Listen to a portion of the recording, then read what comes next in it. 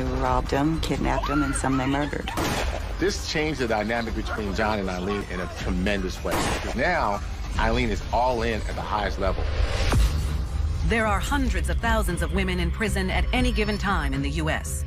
These are the true stories of women who commit heinous crimes in the name of love. For my man.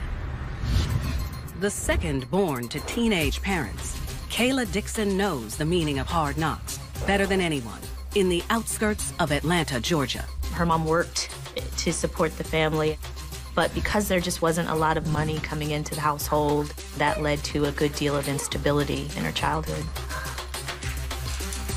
This is what I was looking for! So Kayla was always searching for someone to give her attention, to show they cared about her. Though the neighborhoods their meager income affords them are infected with crime, the 12-year-old manages to feed that hunger in other ways. She was doing good in school, getting fairly good grades. She was involved in her church. 2 years later, the longing is so brutal that the now high school freshman falls into the adolescent arms of 16-year-old Darius Sharp. And so she gets involved with a young man who really kind of becomes the center of her world. When he smoked, she smoked. And when he cut school, she cut school. When someone has a lack of role models in their lives, it becomes very easy for them to choose a particular person that they now want to be able to imitate, or what they see as being successful or being cool. Within a few months, she finds herself following in her young parents' footsteps when she becomes pregnant at 14. Kayla eventually had a child with this person. It was another complicating factor in her already complicated life. By the time she's 16, the father of her daughter is long gone, leaving the young mom to care for her toddler on her own, barely scraping by. Life for Kayla was tough. She was raising this child. She was still in the household with her parents. Her sister also had 2 children. She didn't have much money to go anywhere, she didn't have a job, and she didn't have any support from her family. So all she did was go to school online and raise her child. After a grueling school year, Kayla welcomes summer break with open arms. And love is in the hot Georgia air when she starts dating a man she meets online, 20-year-old Nathaniel Vivian. He works part-time at a grocery store. He likes to play video games. He had his own place. He was stable in a way that Kayla wasn't. Nathaniel represented a lot of positive things. He accepted her, gave her attention. The relationship quickly gets serious when her new guy reveals his soft spot for little ones. He seems to embrace the fact that she has a daughter. So she is allowed to sort of date and interact with him and also, include her daughter in that. Over the next 2 months, the young lovers are inseparable. But Kayla's happiness is eclipsed when tensions at home hit a breaking point. There was one evening where she was doing the dishes. Her father comes in. They began to argue about the finances, the living conditions, and it just escalated from there. And in the course of that ordeal, Kayla's father told her that she could either essentially get with the program or get out. And she opted to get out. Otherwise empty-handed, the teen grabs her child and walks out the door, never to return. She has essentially no family to go to. She is completely on her own. Desperate, the 16-year-old runs to the only safe place she knows. At that point, Kayla calls Nathaniel and he welcomes in her and her daughter. But within weeks, their distressful reality sets in. Kayla and Nathaniel's situation becomes more and more desperate. There's no additional money coming into the house. Nathaniel's paying for Kayla and the baby to eat. He's paying for their housing, and things become financially desperate. When a person now begins to depend on someone else completely, it now becomes easier for them to just follow whatever the mandates or dictates of that other person is. By the end of the month, they've burned through every dollar before paying his landlord, forcing the man of the house to act fast, to take care of his instant family. In order to make the rent and to pay his bills, Nathaniel decides to sell his game console. It was a big sacrifice because it was something he enjoyed using.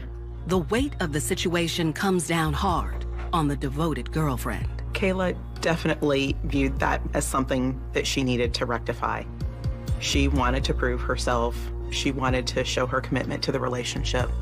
Guilt is a very powerful motivator and will eventually be the impetus for someone to do something, maybe something extreme, in order to make up for what they felt they did wrong in the first place. Soon, Kayla gets her chance to take action. But her drive to appease her man becomes reckless when she's confronted with a deadly decision to make. Nathaniel gives Kayla a gun and tells her to hold on to it. Nathaniel knew he had control. She would do anything he had asked of her. Is out to replace his video game console after he sold his own to support them. He decided that he was going to rob someone else of their game console, and he asked Kayla to help him. Rob someone. Kayla agreed, I'm sure, to go along with this because she felt responsible for Nathaniel losing the game console that he had. And she felt beholden to Nathaniel for the fact that he was taking care of her. Sure. The fear of losing someone may cause a person to do something they wouldn't do in the first place. But the illicit plan doesn't come naturally to the untrained schemers. Kayla and Nathaniel had no experience committing previous crimes. They sort of turned to the internet for the how-to for completing this crime. And so Kayla and Nathaniel, after doing all this online research, would text each other back and forth about the plan and what they'd found. Next, they hunt for their prey. So once Kayla and Nathaniel felt prepared to commit the perfect robbery, they then went to a buy and sell website where they began to look at sellers of the gaming console that Nathaniel wanted. And that's where they find the ideal target, 28-year-old Daniel Zeitz. Daniel is a very well-respected and known gamer in the gaming community, and he had the exact console that Nathaniel wanted. He was asking $280 for the video gaming console. Determined to attract the gamer's undivided attention, Nathaniel responds to Daniel's post in an email, telling him exactly what he wants to hear. He didn't attempt to negotiate, but told Daniel that he would accept his very first selling price. Nathaniel made arrangements with Daniel to meet outside of his apartment complex to purchase the gaming console. With the plan on lock, the 16-year-old is ready to help her boyfriend rob the seller blind. It's after 9 p.m. on a Friday in September when Nathaniel puts his gun in the glove compartment in preparation to meet Daniel. Everything's ready to go, except for one small complication. Kayla has nowhere to take her daughter, so she and Nathaniel actually put her into the car at their apartment complex and set off together, the three of them, to go and rob Daniel. Nathaniel is driving, Kayla is sitting in the passenger seat, her baby is actually in the back seat of the car. Bringing your own child into the middle of an illegal action or dangerous situation, I believe, may speak volumes about the mother in that she didn't realize how dangerous of a situation it was in the first place. The family drives 15 miles to the apartment in Sandy Springs, where Daniel is set to meet them at any second. While waiting, they make their final preparation. Nathaniel owned a gun legally, and the plan was to use that gun to scare the victim into complying with their request. Nathaniel gives Kayla his gun, and she puts it in between her legs and has it ready to use if the need arises. As if on cue, Daniel appears with the goods. Daniel walks up to the driver's side and shows Nathaniel the gaming console. At that point, Nathaniel attempts to grab the gaming console out of Daniel's hands. But the aggressive move is unexpectedly matched. Daniel was going to keep his property at all costs. He was not going to let go. The vicious tug of war takes Kayla by surprise. Kayla sees the struggle between Nathaniel and Daniel, and it's a pretty violent struggle. Like, they are really sort of going at it. As they were struggling for the gaming console, Kayla begins to panic. The 16-year-old clutches the gun in her lap and quickly points it toward the action, pulling the trigger. She struck Nathaniel in the hand, and then the bullet went through Nathaniel's hand and then entered into the side of Daniel's chest. The 28-year-old falls to the ground, while the couple frantically speeds away with the game system. At this point, neither Kayla or Nathaniel knew Daniel's status. They knew he had been shot, but they did not know whether he was alive or dead. When someone is in panic mode, it becomes real difficult for them to make rational decisions because at that moment, they are in absolute panic mode. Inside the speeding car, the bloodbath continues. Her daughter's in the back seat. Nathaniel's bleeding all over the place, so it just had to have been crazy. When someone you love is hurt, what happens is the adrenaline is released into your system. You are into fight or flight in regard to your responses, and you're not thinking about anything other than pure survival. The escaped killers hightail it to an emergency room 10 minutes away in Brookhaven, where Nathaniel's gunshot wound comes into question. Authorities want to know, how did Nathaniel get shot? Kayla and Nathaniel crafted a story that they were robbed by some people in an apartment complex, and Kayla shot the assailants to defend her boyfriend. The police checked to see whether or not there had been any reports of shots fired in that area, and of course there had not been. Meanwhile, Sandy Springs police officers are dispatched to the apartment building parking lot after a neighbor heard the late-night shot. But 28-year-old Daniel Zeitz has already met his fate. When authorities arrived on the scene, they saw Daniel's body and his gunshot wound, and Daniel was pronounced dead on arrival. Daniel's family suffered a horrific, unimaginable, tremendous loss. Daniel was loved. He was a beloved son and friend. He was well known in those communities as just somebody really happy, someone who they were all going to miss. The tragedy instantly turns into a murder investigation. But the night is far from meeting its bitter end when Kayla is faced with yet another painful decision to make. The stories just did not match up. And communication between the Sandy Springs Police Department and the Brookhaven Police Department led them to investigate these two crimes together. She was willing to do too much in order to hold on to a love that really wasn't love. And later, there's no end to the devastation in West Covina, California, once Eileen Huber falls for a man who thirsts for violence. They went from doing smaller crimes to now committing the most serious of all crimes. Eileen realized that he would do anything for her. Well, it made it easy for her to do anything for him. There's an eerie chill in Georgia after Kayla Dixon and her boyfriend flee a homicide scene before Sandy Springs police arrive. They immediately start to investigate, to try to figure out what happened and to process all of the evidence at the crime scene. And at the same time, Nathaniel and Kayla were having to report their crime to the Brookhaven Police Department. Once homicide detectives get wind of a gunshot wound being treated at a nearby emergency room, they follow the lead to the hospital to question the patient and his girl. It was like 3 or 4. They pulled out a gun, and like my first instinct was to grab it out the glove compartment, and I think I pulled the trigger. The 16-year-old denies that she and her man had anything to do with Daniel's death, but experienced investigators don't buy it. She was laying around with it in the car, like flicking with the trigger. I didn't personally see because I was driving, and then it just went off. Kayla and Nathaniel told different stories. They appeared to be confused, and the stories kept changing. They had no contingency plan for if the crime went wrong, what would the story be? So everything crumbled at that time. Kayla's steadfast loyalty to her boyfriend hits a dead end. We went to this guy's house, and they got all the parts, and I just pulled it out and shot him. I don't know. I think I shot the guy. They confessed that they had agreed to meet him there for the purchase of a game console with the intent to rob him.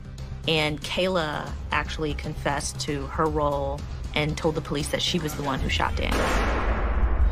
As she surrenders her innocence, Her daughter is torn away from her, while she and Nathaniel are arrested. For Kayla, because of the nature of the charges, her very harsh reality was that she was going to be charged and prosecuted as an adult, even though she was only 16 years old. It's really unbelievable. Other 16-year-olds are worrying about a prom dress or, you know, who likes me on social media. And Kayla's faced with the ramifications of this horrific crime that she committed and how that will impact not just herself, but also her daughter. The young mom and her 20-year-old boyfriend are charged with murder and aggravated assault, facing life in prison. A year and a half later, on what's to be the first day of Kayla's trial, the now 18-year-old suddenly chooses to accept a plea deal, agreeing to testify against Nathaniel. She decided that she had to start looking out for herself, that she could not continue to put Nathaniel before herself anymore. Her life was literally on the line. It's really difficult to turn on that person that you have protected and loved in the past. At her sentencing hearing, Kayla prepares for the moment she's been waiting for since the night she pulled the trigger. Kayla had a chance in court to say a statement to Daniel's family, and it was heartfelt. It was filled with regret, and it didn't pass any blame on to anyone. She owned up to her mistakes, and it's heartbreaking to see, you know, that moment of what those actions do and look into the families' faces of the victims. Kayla Dixon is sentenced to 40 years in prison for voluntary manslaughter, robbery, possession of a firearm during a felony, and concealing the death of another. A few weeks later, a jury convicts Nathaniel Vivian and sentences him to life behind bars. Though their deadly union is now severed, the painful loss of that fateful night is undying. This case was a tale of two tragedies. It was the tragedy of Kayla losing many good years of her life under the influence of a man, and it was also the tragedy of an innocent person, Daniel, losing his life over a gaming console. Her whole life, she really had been searching for someone to love her and fill that gap in her life, and part of that search for love made her do things for a man who she thought loved her.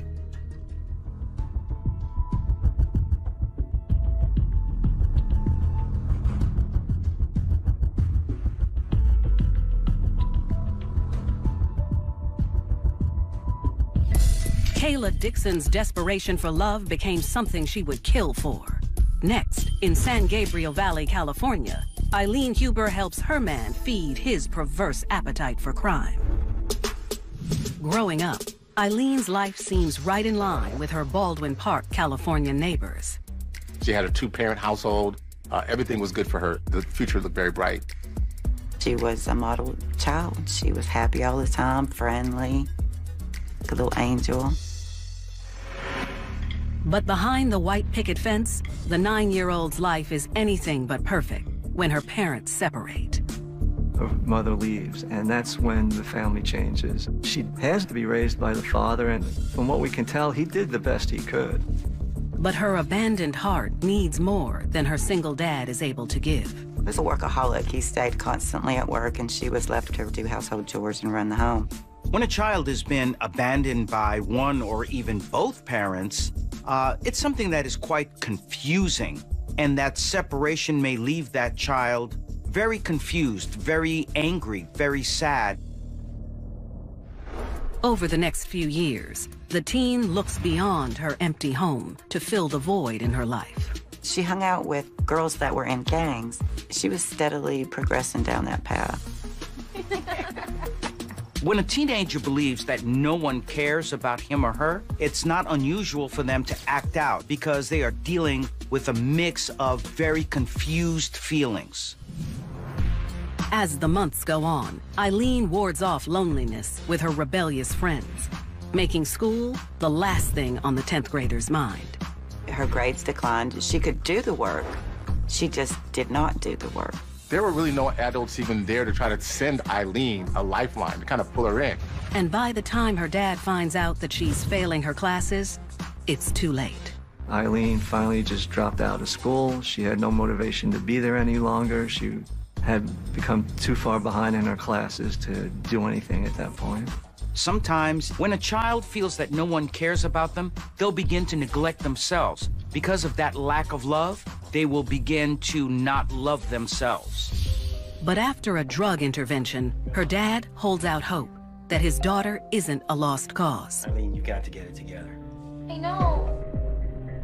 He bought her a car. I got your car.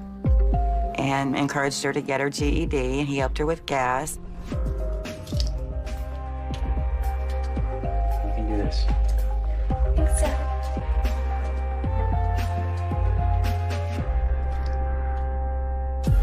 Before long, her narrow routine begins to swerve when she runs into a former classmate, 17-year-old John Lewis.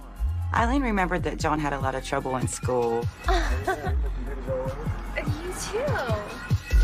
John was always in trouble, always fighting, being arrested, even as a juvenile. But there's something about the underdog that lures Eileen in. John was very charismatic, and he was very handsome. He had no trouble getting any woman that he wanted. As the two catch up, Eileen learns that nothing has changed for him since their younger years. John was involved in a gang. He's using drugs. Clearly, if there's a definition for bad boy, John Lewis fits it. That's what he's all about. And it's quite common for people to be attracted to that kind of personality, somebody that lives on the edge, etc. After spending more time together, she's undeniably attracted to the thrill seeker. But soon, proving her worth in his wild escapade is a deadly charge she's willing to take. John had such tremendous influence over Eileen that if he said jump, her response would be how high. After running into her former classmate in Baldwin Park, California, Eileen Huber can't help but relate to the individual hiding under the rough exterior. Growing up, John had a very, very rough childhood. He went out into the street and sort of found some connection there with this gang that he gets involved with. But their budding friendship suddenly comes to a halt when he's arrested for assault with a deadly weapon and burglary and thrown into juvie. Over the next 2 years, Eileen has trouble getting back in the grind while still living under her dad's roof. If someone has not been able to successfully navigate through some of the maturational phases in life, it becomes easy for them to get stuck in a certain rut, and therefore they're not motivated to move forward. The 20-year-old endures the loneliness until the one who got away re-enters her life. When John gets out of the youth authority when he turns 21, he hooks right back up with Eileen, and they're off. This was someone that actually showed attention to her. While she had been alone, kind of trying to figure it and map it all out, here's John was present. As her reignited flame quickly becomes the center of her world, Eileen moves in with him and his loyal crew. John lived in that apartment along with his half-sister, Robin Machucha, her boyfriend, Vincent Hubbard, Eileen, and Robin's 6-year-old daughter. Like John, they're no strangers to the fast life. Robin also had criminal record for burglary. Vincent also had violence in his background, as well as drug use. So here we are at this apartment where everyone's got a criminal record except for Eileen. She's the odd person out. Eileen settles in quickly with the proud misfits, who do everything but work. They spent as much time as they could gathering money in any way that they could, going back to the apartment and getting drunk, smoking pot, doing crack, doing some heroin. Without her father's rules overhead, proving herself game to her man's lifestyle is easy for the user. So Eileen steps up her drug and alcohol use as time goes on, as a matter of influence by John, Vincent, and Robin. They were a very close-knit group. She wanted part of that. She wanted to do whatever she had to do to be part of that. When someone is so desperate to fit in with a certain group, they will adapt to that environment, take on the behaviors of that group in order to fit in. Just days later, after the foursome spends their Independence Day weekend burning through their stash, John is ready for action. John, with his raging hatred of society, he wanted to kill people. He wanted to exact his revenge on the rest of the world that, in his eyes, was doing so much better than he was. I gotta figure something out. The following night, 3 hours after sunset, Her scheming boyfriend rides shotgun as Eileen drives them into the night. John was on with a sawed-off shotgun, and they were looking for a nice-looking car. And the plan was to bump the car so that it would stop, and John would go up, and he would rob the individual who was driving. They take a ride to the neighboring city of Monrovia, where John catches sight of 22-year-old Jose Avina in a shiny new truck, seemingly ripe for the taking. And when they came to a stoplight, he instructed her to hit it hard enough where the driver would stop. And Eileen makes impact with this other car, drives right into it. Stay right here, I'll do that. So Eileen watched John get out of the passenger side of the car and walk up to Jose's car. Get out the car. Man, no. Get out the car. Man, get in this car. After 10 p.m. in the quiet foothills of California's San Gabriel Mountains, Eileen Huber and her boyfriend are trying to carjack a stranger's truck. I'm not getting out the car. Get out the car. Eileen is sitting there, still in the driver's side of the car, watching John, not knowing what's coming next. He tried to drive away. At that point, John just acted, and he just shot Jose in the head, killing him instantly. John threw Jose's body out of the car, jumped into the driver's seat of Jose's car, and drove off, with Eileen following him. Before abandoning the stolen vehicle, they make off with the truck's stereo and flip it into drug money. Jose's body is found a short time later, but the sheriff's efforts to find Eileen and her man are fruitless, as the slayer and his girl tuck themselves away in bed. But it's a restless night for Jose's fiancée, who's flooded with the tragic news that her husband-to-be is dead, and no one is in custody. There was really nothing, no leads to lead the police back to who actually did this. All they have is Jose's body, and later on they find a car abandoned with the stereo gone. There's nothing to really connect John and Eileen to this murder. Bound by bloodshed, Eileen is more connected to John than ever before. This changed the dynamic between John and Eileen in a tremendous way, because now Eileen is all in at the highest level. She's witnessed her man go out and commit a murder. When two people commit a horrible crime, it now brings them even closer because they have a deep, dark secret that they're sharing together. But the benefits the four roommates reap from the carjacking doesn't fuel their party for long. And as the pack leader plots the next gainful heist, his 20-year-old accomplice is game to feed into it. They only had the one sawed-off shotgun. They needed more weapons, more guns to help with the offenses. That's where Eileen came in. Eileen told everyone that her father was a gun collector. My dad has a lot of guns. She's talking my language now. She really wanted to prove her spot in this foursome, so she offered her father's home and guns up for their next robbery. The eager girlfriend does her part by taking her dad on an overnight trip to Pismo Beach. And that's when Eileen seized on the opportunity to burglarize the residence. So John breaks into Eileen's dad's house and steals a multitude of guns from that house. When Gary returns the next day, he's alarmed to find his home ransacked. He calls the police and reports the robbery, having no idea he is an unwitting pawn. Over the next 10 days, John, Vincent, and Robin use the stolen arms to target innocent mall-goers just a mile away from their apartment, where Eileen waits. They just chose people that they thought they could surprise, and they robbed them, kidnapped them, and some they murdered. Somebody always had to stay back and basically act as the babysitter, and that task fell to Eileen. Now, in exchange for that, Eileen gives them the keys to her car, and they use the car to go off and commit these crimes. The horror is just beginning. After her boyfriend sets his sights on more than just cash, when they come across 49-year-old Elizabeth Nisbet.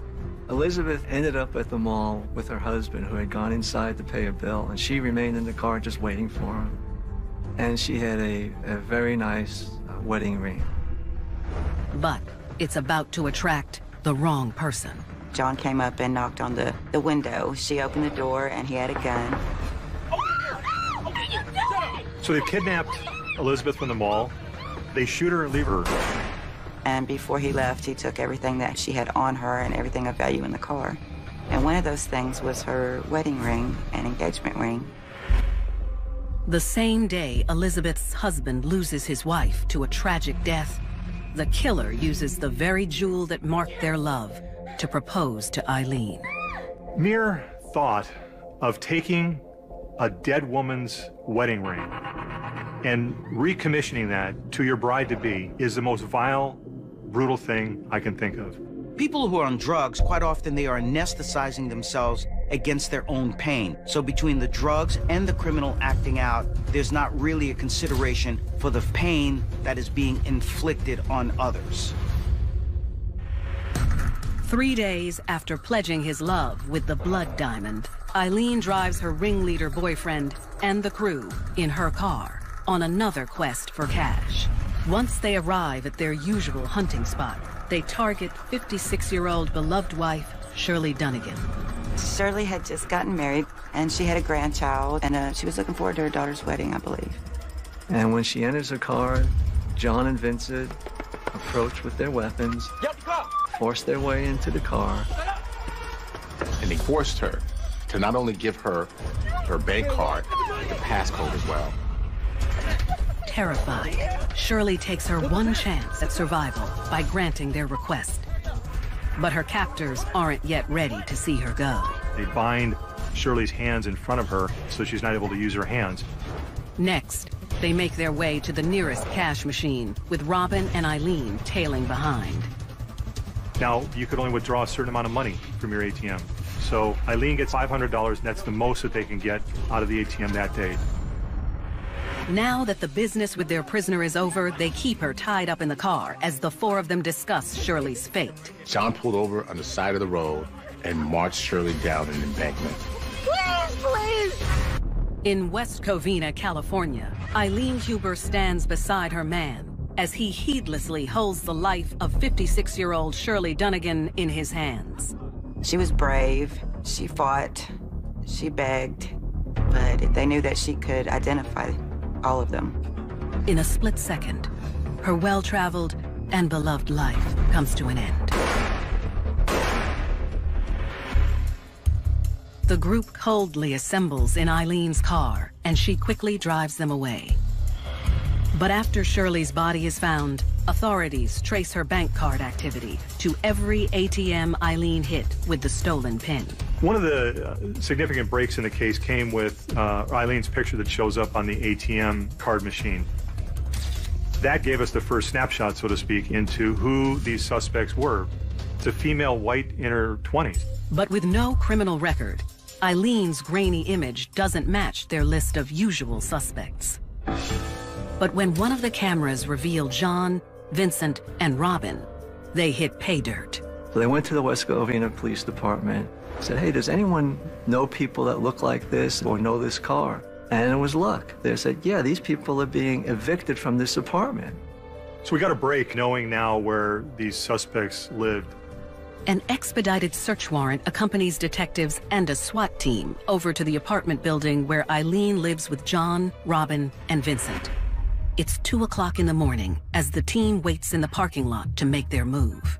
Eileen leaves to go to a fast food restaurant. They had been partying all night. She was drunk, she was high. When the officers see Eileen, the SWAT team takes her down.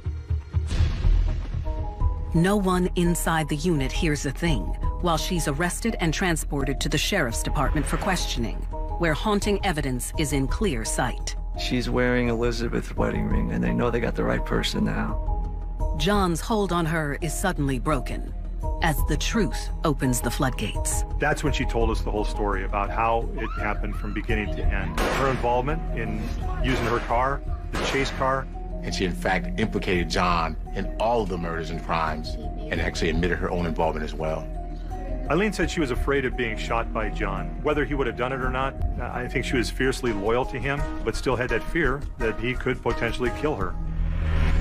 Her explanation for the bloodshed is cast aside, as she's charged with murder, robbery, and kidnapping. Before her questioning is over, she warns police to be prepared for her boyfriend's stolen gun supply. that he won't hesitate to use on them. Braced for the worst, the SWAT team breaks down the front door. Upon entering the apartment, they found John, Robin, and Vincent asleep, and they arrested all of them without incident. Their harrowing crime spree is over, as well as their freedom. In the hot seat, the leader of the pack